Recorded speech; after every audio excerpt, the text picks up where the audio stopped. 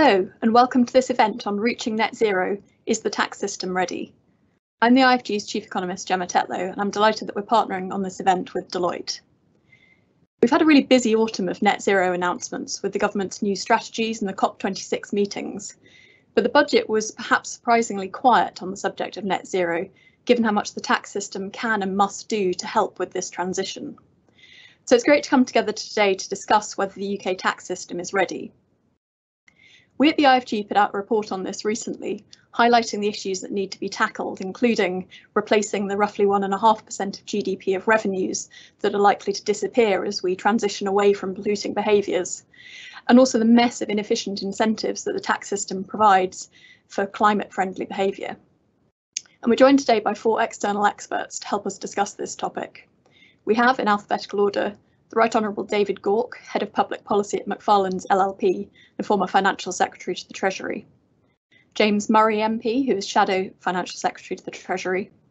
Chris Stark, who is Chief Executive of the Climate Change Committee. And Amanda Tickle, who is Head of Tax Policy and Trade Policy at Deloitte UK. Before we get started, a few brief housekeeping notes for you. Please do start sending in your questions using the Q&A function on the right-hand side of your screen. If you see a question that's already in there that's similar to one you wanted to ask, please just like it so we know that it's popular. And if you're happy to add your name and where you're tuning in from, please do so because it's always interesting to know who we're talking to.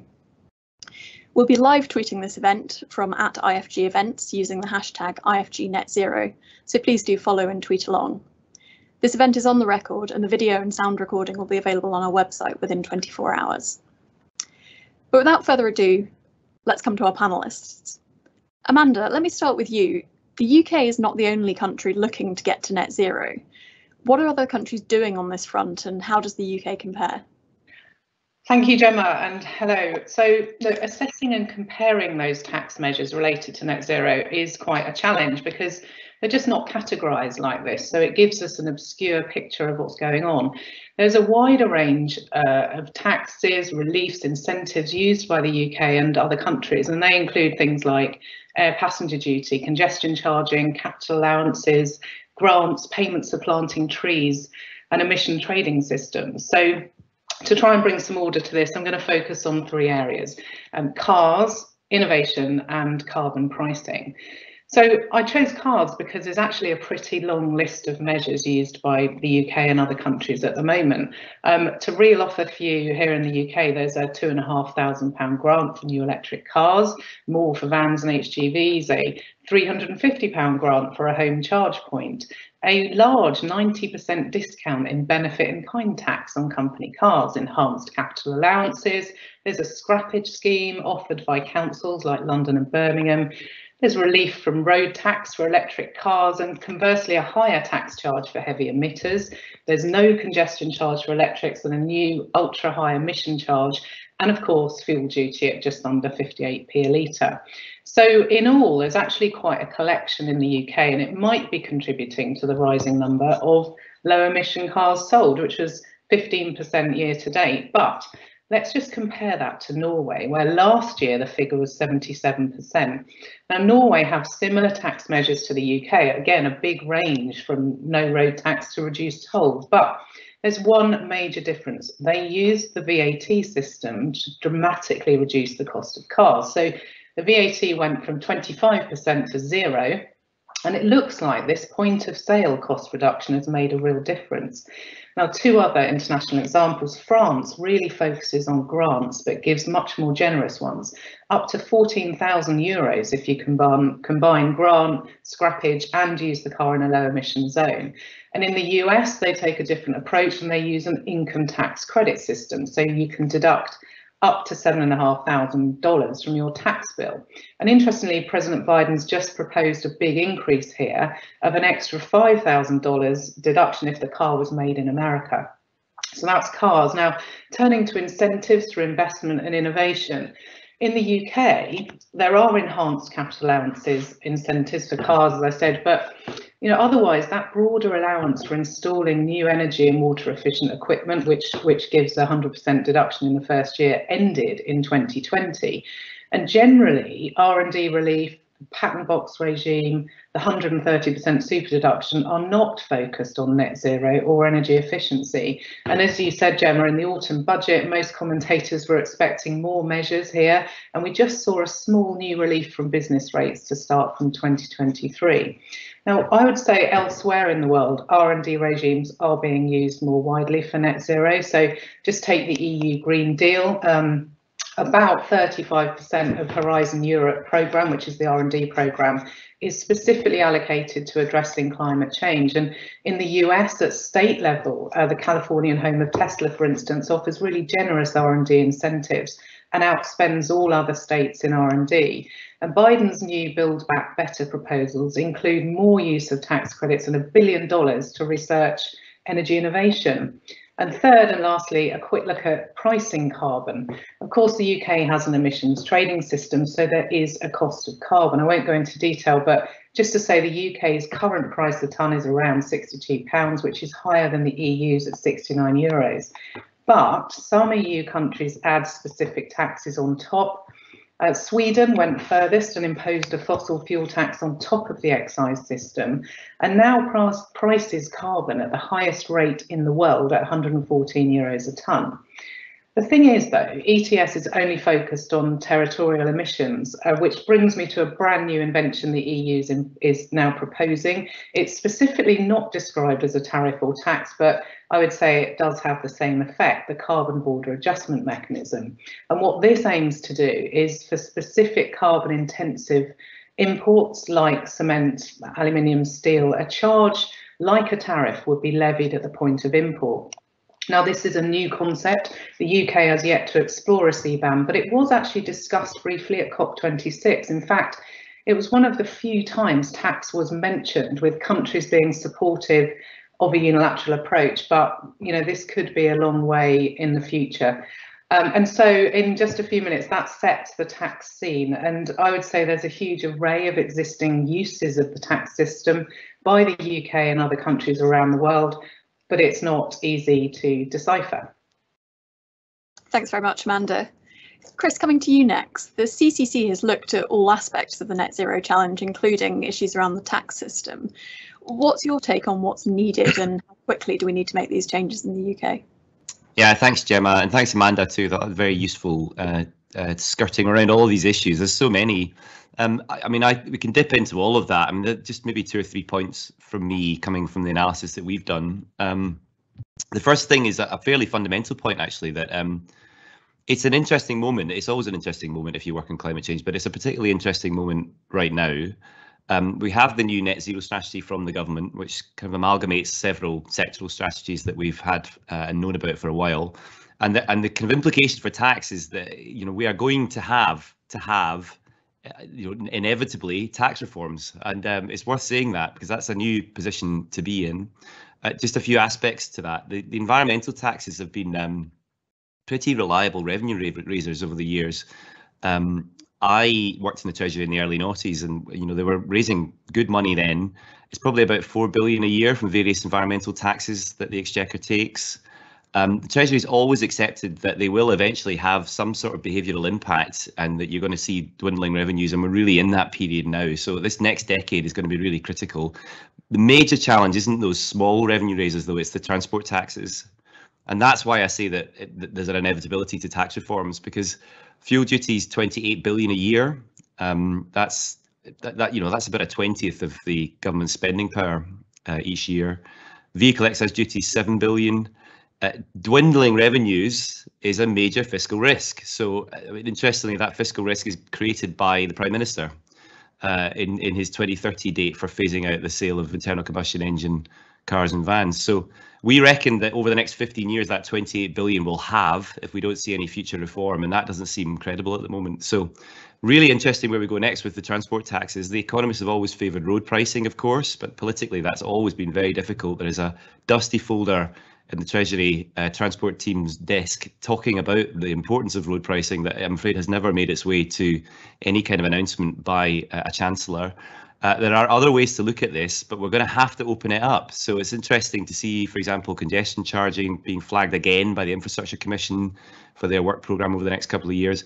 Really kind of key thing there is clearly we're going to have to look at how we tax transport in a low carbon transport world that we're now heading very rapidly towards. So that my first point was really about that, the inevitability of tax reforms. The second point is a more a general point, I suppose, that carbon pricing still has a very important role to play in this transition, but of course it's regressive. And there aren't really any easy answers here for ministers. But interestingly, we've already been promised consideration of one of the major issues, which is this challenge on energy bills. We have at the moment, put very simply, an electricity bill that has lots of the policy costs that have helped to pay for the decarbonisation of electricity, of course, sitting there. And on the gas bill, all the tax discounts that we've used for a long time on the fuel poverty front. Now, that creates a really interesting challenge. If we could, we would flip that. So that idea that we want to look at that as a tax change is definitely something that I think the Chancellor will have to consider. There really should be some sort of wholesale strategic review of carbon pricing and taxation, but there has never been a time when that has been politically appealing, and you can see that it's not just in this carbon world. If you look at the Murley's review, for example, it's always difficult to do wholesale tax reforms. Treasury's notably ducked that in the last net zero review. Perhaps this might be a time to consider something like a carbon tax that's more explicit and a rebate or a dividend, and that was being discussed a few months back, I remember, in the press, as a means to try and limit some of those regressive impacts. But clearly some form of carbon pricing and some form of review is going to help here. And then the last point I wanted to make is a fundamental point that comes out of our work, which is about the distribution of the costs and the benefits of this transition. It's a distributional question in many ways, but the way in which we have looked at this in the CCC is by sector. And of course, we are very clear that the aggregate cost of achieving net zero to the economy is now quite low because principally it involves large upfront capital investments and then a growing operational saving to the whole economy from using all that low carbon technology, which is much more efficient, typically uses cheaper and cheaper electricity, means we're spending less and less on imported fossil fuels. But no one experiences the aggregate impact. And that's an interesting and important point to make, that the major challenge is that there are some sectors where the transition is really cheap or even cost saving. So you can look at the energy sector, the transport sector, for example, and then there are others where you've got very large costs. You've got buildings and industry especially, and they're politically very difficult. So that's a classic fiscal challenge. That's something the Chancellor could choose to do something about by spreading the costs and the benefits more fairly, perhaps using tax policies. We'll need to level the playing field for industry especially. So again, not clear that he is keen to do that in recent publications. So if you draw all that together, the final point I wanted to make really is that let's assume we have an election in 2023, which seems to be where the pundits are declaring. Any major tax reforms would probably have to come in the year after that to have their strongest political footing. So we really should now be in a very deep period of thought about some of those big tax changes that we've covered already in this call. Building the case for that among the commentariat, among the opinion formers outside of government, that really does need to start now if we're going to hit that window in the next few years. But that's the question. At the moment, I don't really feel that that's happening. So that's going to have to start warming up now if we're going to hit that kind of window overall, Gemma. Thanks very much, Chris. David, coming to you. You were the Minister in charge of tax policy for many years. How high up the agenda was net zero for you? And Chris has touched on some of those political challenges, but how did you see those kind of obstacles to doing any of the things that Chris talked about?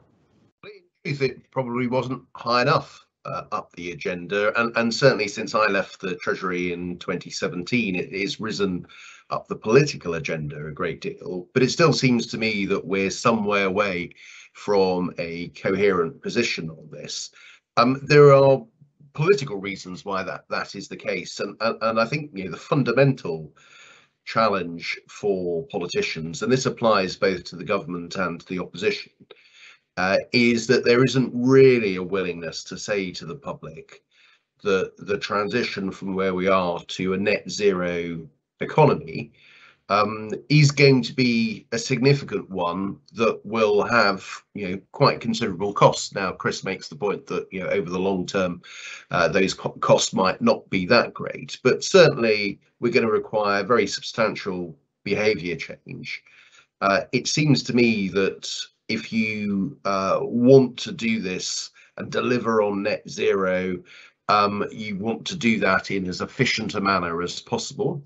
And that means, I think, you have to properly price carbon. That is going to enable you to more efficiently redistribute resources in the way that you need to, as if you like a market-based solution to many of the challenges that we face.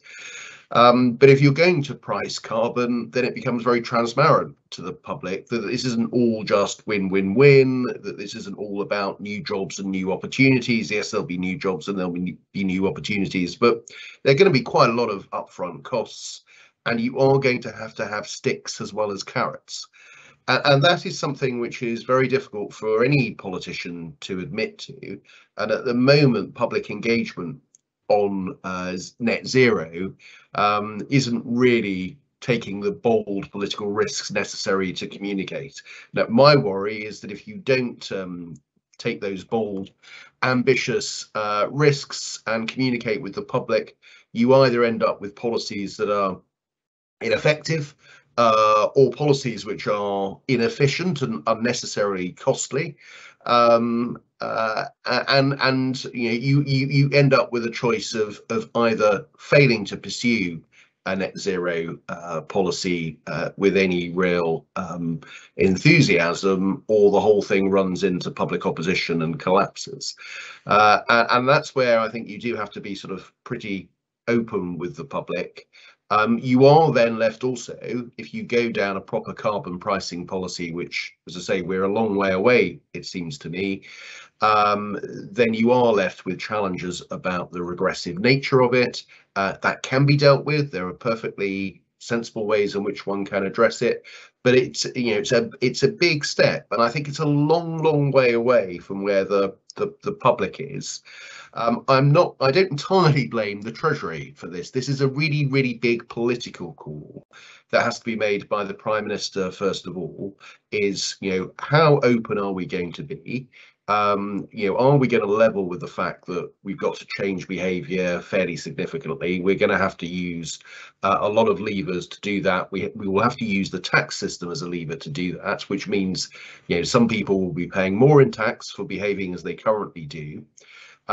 If a government as a whole is prepared to make that choice, then it seems to me that I suspect that the Treasury will know exactly what it needs to do, and it will pursue the type of carbon pricing policy that the Institute for Government advocates, or the Institute for Fiscal Studies advocates, as economists tend to advocate sort of across the board. A carbon pricing policy makes a great deal of sense.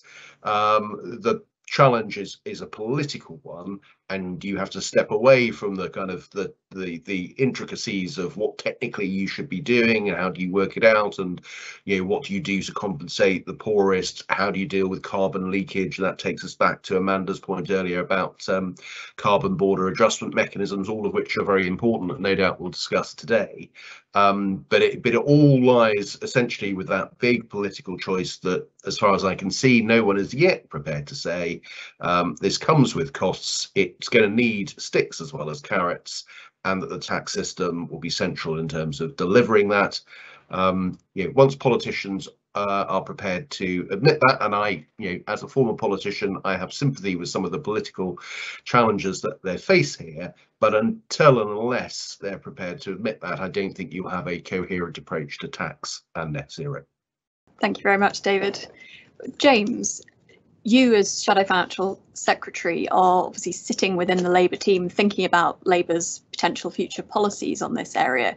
What's your take on the Treasury's recent announcements on tax and net zero, and what would a Labour-led Treasury be doing differently?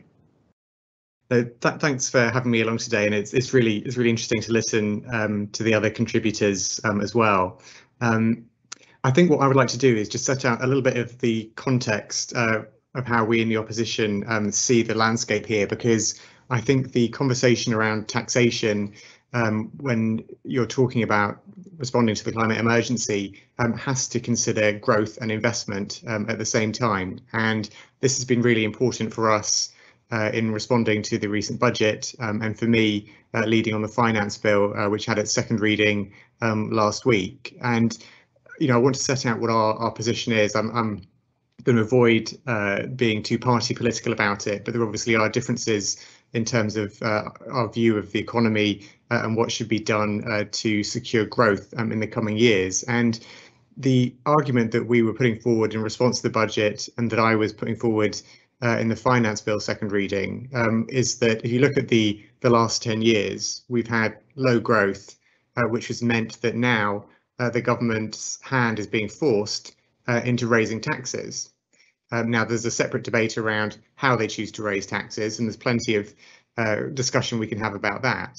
But the central argument that we've been prosecuting is that a decade of low growth has led to higher taxes, and the prospect for growth is not strong looking forward. And so from our point of view, if you want to have a sustainable tax revenue and you want to make sure you can invest in public services, we need to grow the economy. If you think about growing the economy, you then very quickly and immediately come to a question of how do you grow the economy in a sustainable way, in a way that responds to the climate emergency. And that's where the commitment set out by Rachel Reeves, the Shadow Chancellor, fits in, that we in the opposition want to see £28 billion of additional investment every year for the rest of this decade in the green transition. And by the green transition, which can sound abstract when you're talking about it to people, we mean investment in factories building the batteries for new electric vehicles. We mean investing in our homes to make them well insulated and bring down fuel bills. We mean investing in British industries who are taking the lead on net zero development. So from our point of view, that investment, that £28 billion additional investment every year for the rest of this decade is crucial to not only combating the climate emergency, but also to growing the economy, thereby making sure people have more money in their pockets, but also making sure you've got greater tax revenue to spend on day-to-day services. And what we were concerned about in terms of the government's budget and the government's current position is that, as I said, low growth and high tax, but also no plan for investment on the scale that's needed to really transform the economy and the country in line with the net zero obligations. And the argument that I was making last week, and Rachel Reeves and other colleagues have made too, is that actually, although climate change is an absolutely urgent emergency, it's necessary to respond to it for all sorts of reasons, there is also an opportunity to create good new jobs and to make sure that we create good new jobs in every part of the country. And we should start seeing the investment which is necessary to combat climate change as a way of growing the economy and thereby increasing tax revenue. And, I think the overall conclusion from us in terms of looking at the budget and the announcements made around that is that there was no investment package on the scale required. And if you look at the signals that were sent over taxation, I have to say, I was sat there on the front bench. I almost had a double take when the Chancellor said we're going to cut air passenger duty for domestic flights. What kind of message does that send in terms of people's behaviour? So from our point of view, the budget was in the wrong place, and the plans for the future are not going in the right direction. And what we would do differently is make sure we grow the economy through that extra investment of a really significant scale needed to transform the economy and the country. And on the back of that sustainable growth, we would increase not only the money in people's pockets, but also the tax revenue that we need for public services. Thanks very much, James. I'd like to start by picking up on a point that I think James and David, you were both touching on there. There's one question about how much tax revenues the government needs to raise overall, and James, your case is that a Labour government would have more effective growth policy and therefore may not need to be looking for extra tax revenue raising. But there's another question here, which is about how the tax system incentivises people to do less polluting activities. And I think that's part of what you, David, were getting at, that politicians haven't yet been willing to have that conversation with people to say, actually, the cost of things that you've traditionally liked to do is going to have to go up to discourage you from doing those things and to shift people over to less polluting activities. So I just wonder, particularly probably a question for David and James, whether you think there is any scope for more cross-party working and consensus here, that both the Conservatives and Labour want to get to net zero. Is there common ground that the message could go out to the public that things are going to have to get more expensive in things they used to like to do, and that their behaviour is going to have to change? I think it would be very helpful if that could happen. There are certain risks with that. If you are one of the participants, and the history of public policy is full of examples where, wouldn't it be nice if we could all get in a room and agree on what we want to do, and there's a shared objective, and let's go and do it. And it doesn't happen very often. It can unravel. The risks actually on this one I think are probably greater for the Conservative Party, because if the Conservatives and Labour got together and said, look, these activities, we're not properly incorporating the externalities, that ought to be in the price, we should be putting up taxes in this particular area. I think it's probably the Conservatives who will be more worried that they would be then sort of outflanked from somewhere, whether it's its own backbenchers, whether Steve Baker would be leading a revolt and saying, do that, and you're just you're engaging in some elite conspiracy that leaves the public disenfranchised, and there's no proper choice, etc., etc. You can hear the arguments, to which I think my point is not that there shouldn't be cooperation between the main parties, but it is also necessary to communicate, to explain. You can't just impose this on people. You have to set out the case as to why you're doing it, recognise that this does come with certain costs, and do what you can to protect the poorest, protect the most vulnerable from those costs. But you've still got to own up that this is a transition that comes with certain consequences, and it's not all win-win-win. It's not all about new jobs and new opportunities. It's also about certain costs and people having to bear those costs. Shall I jump in? I was waiting to be Gemma. I'll just jump in whilst the connection sorts itself out. Yes, no, I mean, I think there is obviously a call from people to work together on the big challenges we face, and I think that everyone in politics would like to work together where possible. I think we also need to be honest in that the reason we have politics is because there is disagreement.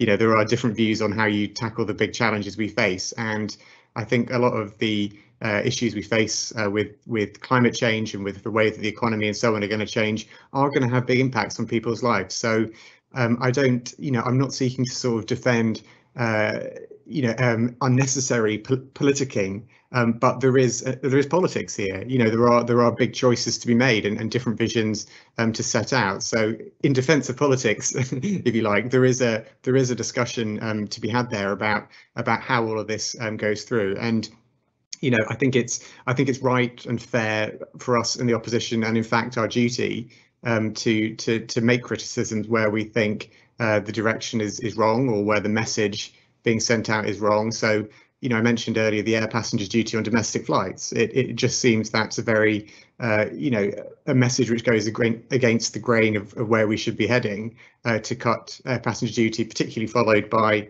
less investment in the railways just a week later. So I think there is a need for politics here to make sure that we have those arguments in public. Thanks, James. One of the things that we've sort of advocated for in our work is that for the Treasury to publish a net zero tax strategy that goes beyond looking just at the sort of very labelled environmental taxes to encompass the whole way in which the tax system prices carbon and incentivises different activities. Chris, is that something you also think would be important? Yeah, I mean, I would absolutely love to see that. I just doubt that we will ever see it.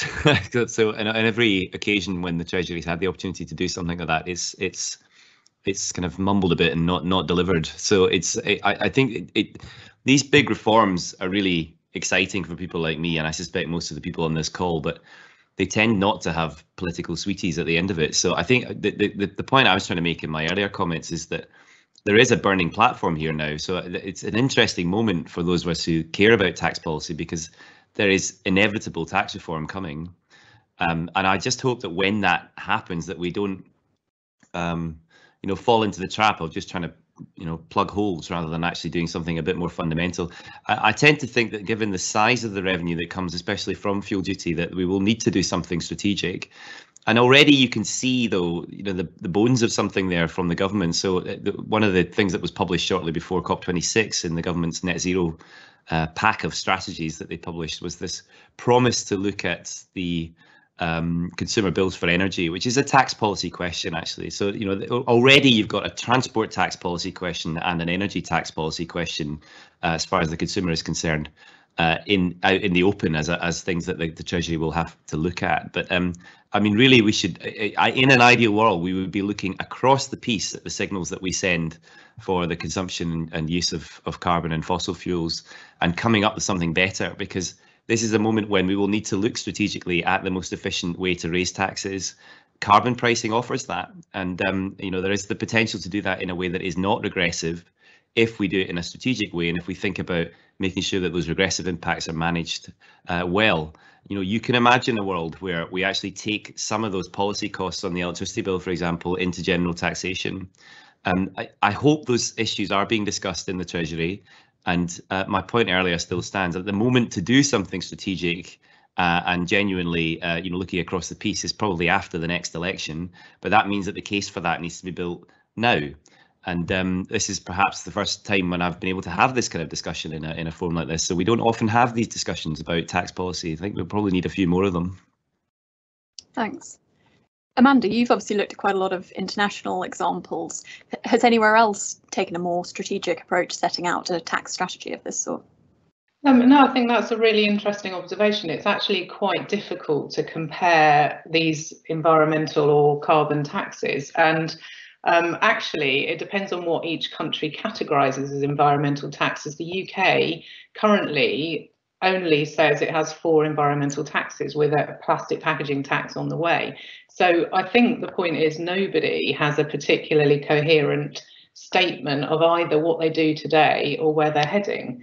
But I do agree with the Institute for Government's findings that it would be extremely helpful to not only lay out a strategy for what is going to achieve consumer behaviour change and business investment, but also where we're starting from, and that is the most important thing. I think we don't actually have a very clear picture, both politically or amongst the electorate, of what the government's already doing on tax, which is quite extensive.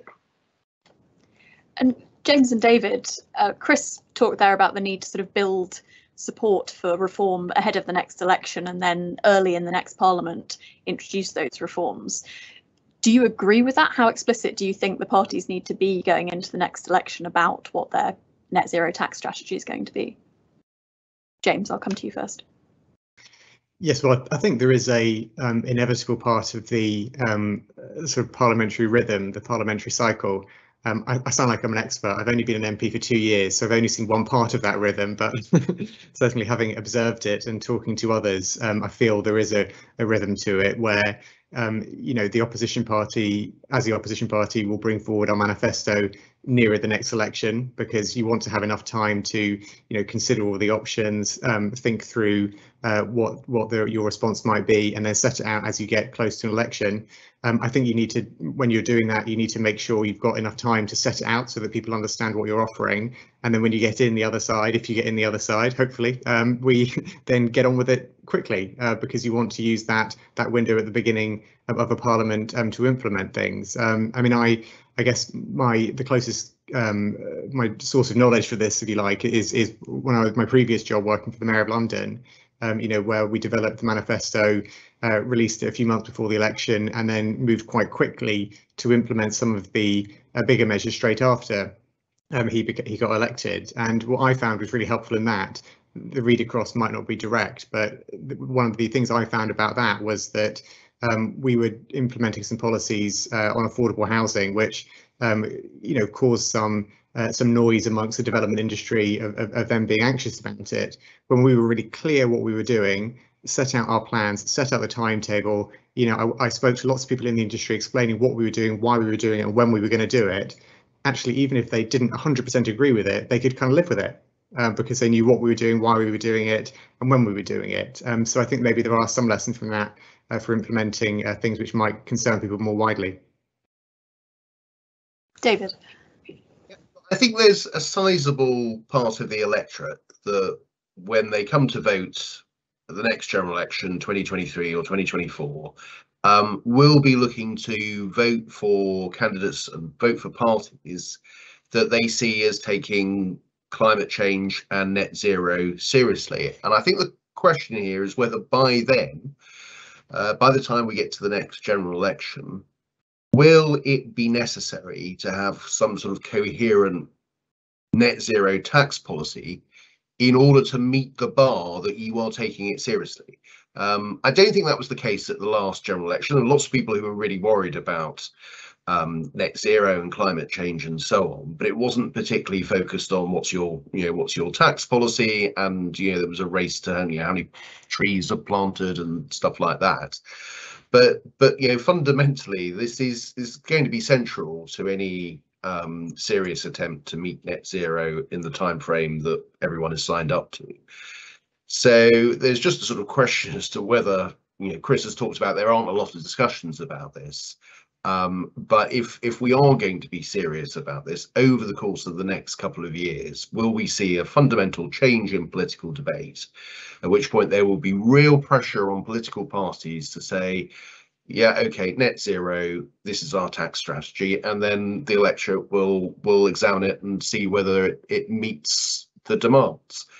If that shift doesn't happen, then political parties are not going to take enormous risks here. This is a competitive position. They're not going to come forward and say, here is our net zero tax policy that's going to properly price carbon, etc., etc. If the other side will just be able to get away with saying, oh no, this is all win-win-win, and you're being a bit of a doomster or a gloomster and thinking that you're going to have to increase people's taxes, it's all going to be good news. And I think it's going to be a combination of political pressures. One, the pressure to have something coherent and credible, versus the political pressure to only hear nice things. And which is going to be the most powerful political force at the next general election, I don't know, but that'll be the one that determines what political parties do. Fantastic. I'll go to questions from the audience now, and the first question that come in from Alistair Gunn is specifically addressed to Chris, but if anyone else would like to come in after Chris has answered, please let me know. The question is, does the move towards electric transport put the onus on revenue raising away from central government towards local government? So congestion charges, for example, are localised revenue raisers. What's your take on that? Well, as ever, it could, but I'm not sure it will. So I'm very much on the fence on this. I mean, this is one of the areas. I'll make the same point again, but it's just so important. It's one of the areas where we will have to see some strategic reform. So the basis of that will need to be a clearer sense of how the Treasury expects to raise money from the transport system, the personal transport system, and we haven't got that at the moment. So it's possible that you could move to a world where you are looking more to congestion charging to raise revenue. That tends, though, to be a tax lever that you are pulling because you're trying to engineer a behavioural response. So if that's the case, then we will be looking to, I suppose that will be a Treasury that's happy to see fewer cars on the road, I suppose. There are other ways of doing this, though. Road pricing is the other way, so you pay by how far you travel. That tends not to be a particularly popular policy for those who live in more rural constituencies. So obviously you need some sort of countervailing policy alongside that. There is another world where you replace fuel duties with a duty on the electricity that goes into those cars too. It's not a tax move that I would suggest is very sensible, but it's probably the easiest one to conceive of, something that's effectively charged at the pump, in inverted commas, the charging point. The point is there's no real easy answer here. So it's an interesting theme, actually, generally in the work that we've been doing, is that we are now moving generally away from top-down approaches into something, from my perspective, much more interesting, where you're seeing a lot of the change being driven by policies that are more regional and local in their outlook. And I think it's fair to ask the question, might some of those policies be tax policies? This is one of those areas where I think we are lacking a piece of authoritative work that points the way forward. And again, we'll need that over the next 2 years or so. Does anyone else want to comment on that? No. Okay. The next question then has come from Jill. So she notes that the government seems to prefer an emissions trading scheme or an extension of the existing one rather than a full carbon tax. Should the government be going with that option, or would a carbon tax be better? Amanda, I don't know if you have any thoughts on this. What's the experience with other countries? What's going on there? I think the popularity of emission trading systems is growing. We've got 38 countries around the world that have got a live system in place now. And China this year actually announced they were going to introduce one covering about 30% of their emissions. So I think, plus coupled with the fact that most economists think pricing carbon in a system like this is an effective way of limiting use. The thing I would say about emission trading systems is going back to this territoriality point. If you have a trading system which you mean it is more and more expensive to actually emit carbon or use carbon in your production, then the risk is that that activity moves from your country into another one, which perhaps has less aggressive climate costing policies or an emission trading system. So there needs to be a counter measure to it, which is what the EU are trying to do with the CBAM. But a CBAM will be very difficult to implement unilaterally. So I don't think there's an easy choice between one or the other. And I guess it also depends on how you define what a carbon tax is. So something like a fuel duty already could be classified as that. Can I just on that one, Gemma? I mean, it seems to me that both emission trading systems and carbon taxes, fundamentally do the same thing. They both price carbon, and as Amanda has said, that leaves you with issues about carbon leakage and so on. But putting those to one side at the moment, in terms of the sort of choice between an emission trading scheme and a carbon tax, it strikes me that perhaps one advantage for governments of an emissions trading scheme is that it's less transparent, because it's the business itself has to bid for the allocations. That is a cost that then goes into the price. It ends up being paid by the consumer in the end in much the same way, but it's not quite so transparent. So you can see the sort of political advantage. It's a hit on business that gets passed on to the consumer versus a tax which more obviously ends up on the consumer. Economically, I think it has the same impact. But I mean, I could be corrected on this, but it strikes me that emission trading schemes seem to be more bureaucratic. Certainly on occasions they've been open to fraud. I know some think that they're more open to lobbying, and that vested interests can kind of get in and try and tweak the design of them. So I think there are real risks with emissions trading schemes, but I suspect that the lack of transparency is politically advantageous. Chris, does your work have anything to say about the effectiveness of these two approaches? Yeah, I mean, one of the oddities in the Climate Change Act is that if there is ever a change to the emissions trading scheme, then the government is required to come to us for some advice. They're not required to follow that advice, but of course, leaving the EU and leaving the ETS was one of those changes. So we thought very hard about this question about which should you use, and there is a just as David says, there's a real appeal to using carbon taxes because it's so clear what's going on, and we've used carbon taxes very well actually in one sector of the economy, which is the power sector. So we have the ETS in place, and then we top it up with a further carbon tax, which has driven coal off the system, along with a few other regulations. We plumped for an emissions trading scheme. And there's a few reasons for that, which I won't go through now. But one of the main reasons is that it gives some greater certainty to industry, we think, and to investors, because it tends to be slightly longer term.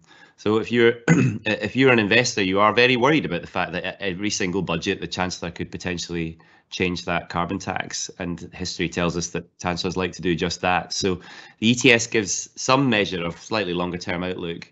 It can equally be changed as well, but it's something that people understand in the industries that are affected by it, and it seems the government has plumped for that. But I know that there was a lively discussion within Whitehall about that very topic.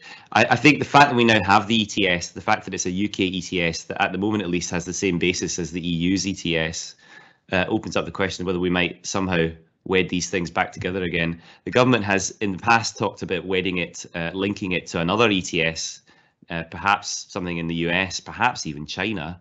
And that's the other advantage of using ETS, is that you have that opportunity to try and link up with other jurisdictions. But we haven't yet seen the pressure to do that. That may come.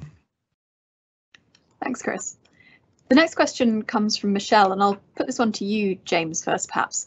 So Michelle thinks there's been too much of a presumption in our conversation so far that the public are in favour of the measures that would be needed to get to net zero. And she thinks that some of the actual specific changes, particularly things like the replacement of gas boilers with heat pumps, are actually pretty unpopular with the public.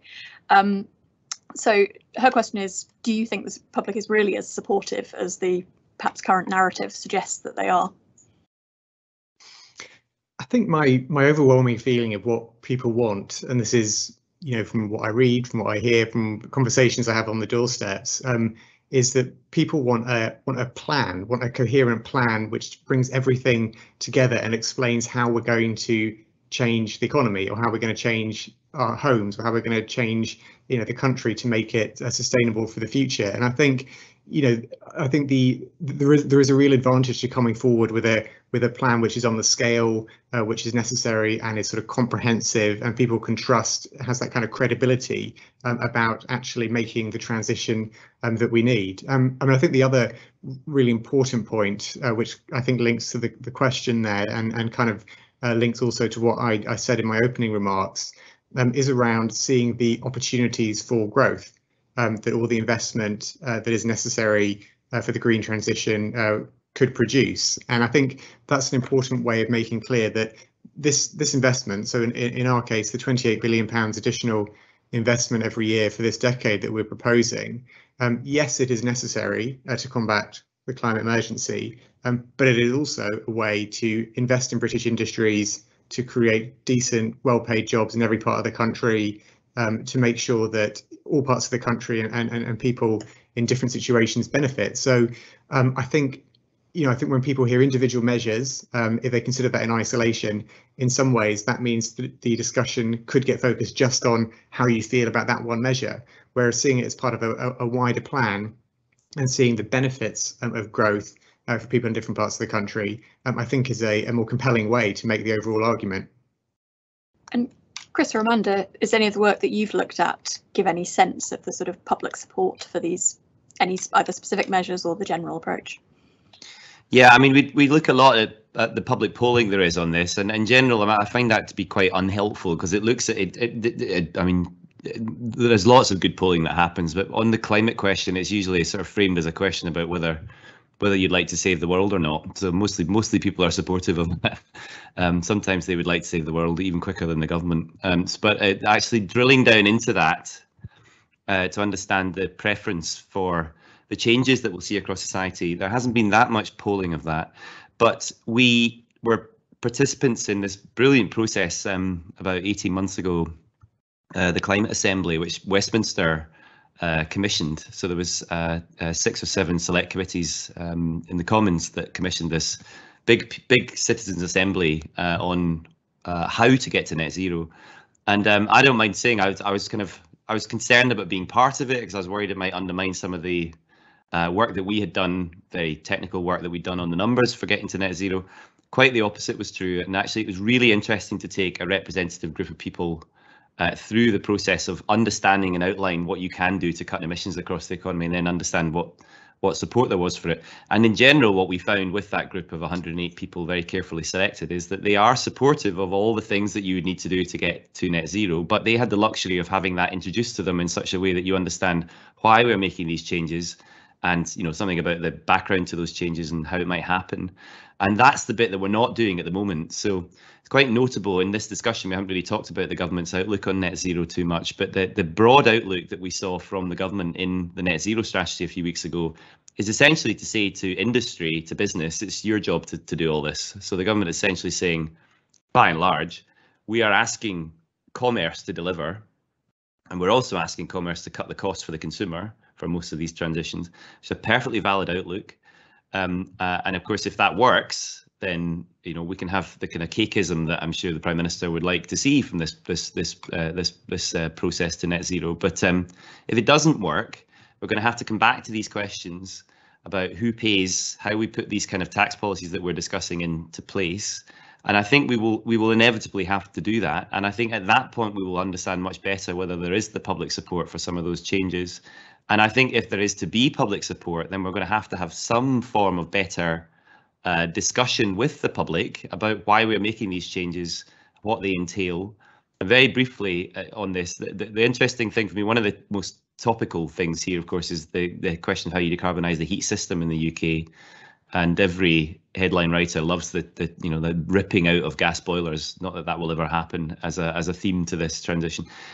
Really interesting, when we asked the Assembly about that, they weren't really worried about which technology would replace their gas boilers. They understood entirely why we needed to move away from gas boilers, and they weren't that interested in the price question either. Interesting, they were much more driven by how many times something would have to happen in their home, whether they could trust the person who would make the change. And interestingly, going back to one of the earlier points, whether it would be local jobs in that transition and whether they would have some agency over the decision for the area that they lived in. And I think it's interesting that we're going to have to get into some of these things. We assume in policy wonk land that everything is driven by the cost of things or the technology choice. That's mostly what policies are framed up around. But actually, I think a lot of these other factors are more important. So when it comes to tax changes, I think we're probably going to have to discuss all of this in the round if it's to be a successful transition across the board. Amanda. Yeah, no, I mean, I'm in terms of what Chris says about understandability, if that's a word, of tax, I do think it needs to be simple and well articulated what the strategy is, and in particular on that one, the VAT system, I think in a few recent polls, is the most well understood of the tax levers, and so using that to a greater extent and explaining to consumers how it's going to work, either incentives or increases, would probably be advantageous. And the thing I'd say, or maybe just to build on Chris and also David's point earlier on job creation, is this has got to be achieved in a combined effort between business and government, and therefore incentivising business to focus their attention on innovation, on net zero technology. I heard someone say that 75% of the innovation needed is not invented yet. Well, how is that going to happen, and how are we going to encourage that investment in the UK, linking it to attractiveness of the UK, especially given the corporate tax rate is going up from 2023. So I think there are potentially more things that could be done with the R&D regime, for instance, to attract investment. And these decisions take a long time to come to fruition for business. So they need to be given a bit of a roadmap of where the government's going. Thank you. The next question is from Kevin Langford, and he asks, is the UK likely to consider cooperating with the EU on introducing a carbon border adjustment mechanism, or is the politics too difficult? David, can I come to you first on this? No, it's a really interesting question. I mean, it seems to me that the way forward on carbon border adjustment mechanisms does have to be through some form of the coalition of the willing.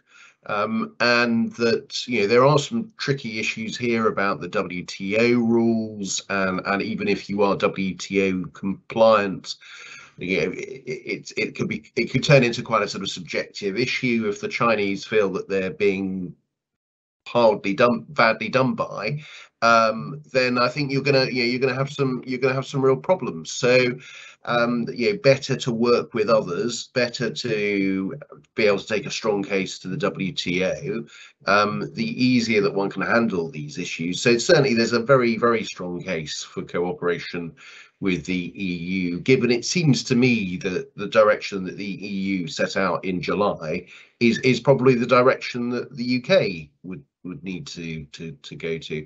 And by the way, I do think a carbon border adjustment mechanism has certain political advantages in terms of people will worry that what's the point of increasing our carbon prices if we're just going to export, we're going to close down our steel industry and it'll go elsewhere. That's a perfectly legitimate point to make, by the way. But we shouldn't also kid ourselves that in the end, the costs of the carbon border adjustment mechanism, just like any tariff, if you like, will be passed on to consumers. So this is, again, this is not a win-win. There are costs that will flow from this, but I think it is justifiable in these circumstances. If you're putting a price on carbon, it doesn't matter where that carbon is emitted. It's about consumption, and this is a perfectly justifiable and sensible measure if done rightly, proportionately, well directed, and so on. Amanda, from your work looking at other countries,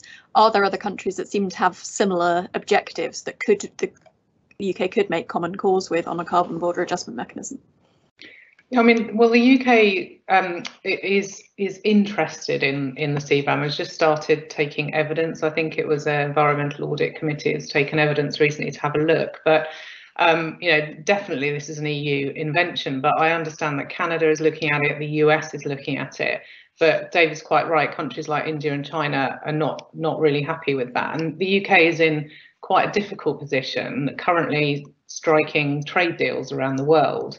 And although it's not described as a tariff, as David says, for WTO rule reasons, it has the same effect of applying a tariff on the border. And we're at the same time trying to engage in tariff-free trade agreements. So it actually makes for quite a tricky conversation around applying a cost at the border. So look, it's a really new concept. It's literally been laid out by the EU, and I think it will start getting debated much more widely in the next year or so. I'll try and squeeze one final question in before we get to the end of our time. This question comes from Louise Marix Evans. The question is there a check that the Treasury has to use to assess the impacts of any new taxes or tax reliefs on progress towards net zero?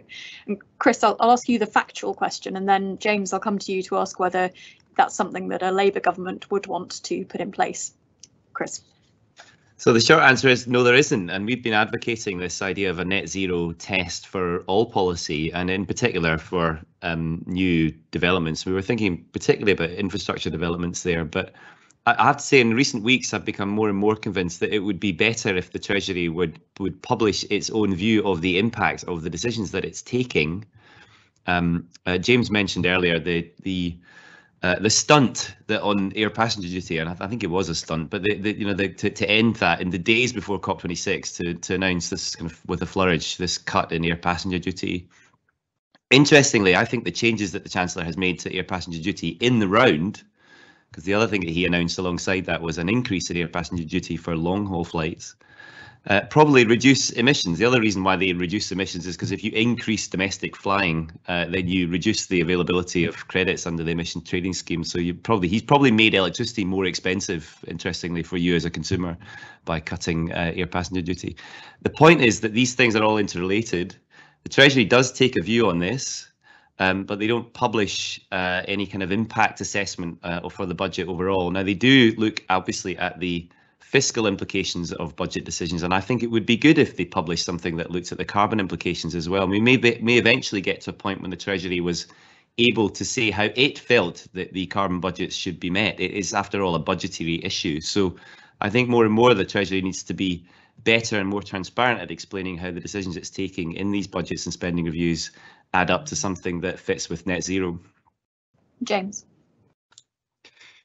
Yes, I think there's an interesting point that Chris made there around the impact of air passenger duty on domestic flights, the impact that has on domestic electricity prices for people's homes. And I mean, it's an anecdote, but I think it's quite revealing, and that's actually a point that I made during a second reading speech last week. You know, sort of saying this is all connected. You know, if you cut air passenger duty on domestic flights, it feeds back and actually can push up domestic energy prices, electricity prices. I think the IFS did some work on that, which suggested that would be the case. And the Treasury ministers on the other side all kind of looked shocked and shook their heads and said, no, it doesn't, no, it doesn't. You know, and I think, you know, that may be they were unaware or the theatre of politics in the chamber. But it sort of just struck me there isn't that sort of you know, global view, or even sort of within Britain, comprehensive view about how all these policies interact with one another. And that's what we really need to make sure there is that comprehensive plan that people can trust in. Thanks, James. Unfortunately, we are now out of time, so apologies to those of you who sent in questions that we didn't manage to get to, but lots of excellent ones still there. Thank you very much to all of our panellists today, to James, David, Chris and Amanda for their excellent contributions to the discussion, and thank you to Deloitte for sponsoring this event. If you are interested in further reading on net zero and the tax system, do take a look at our recent report that's available on our website. And thank you all very much for watching, and please do join us again soon for another IFG event. Thank you.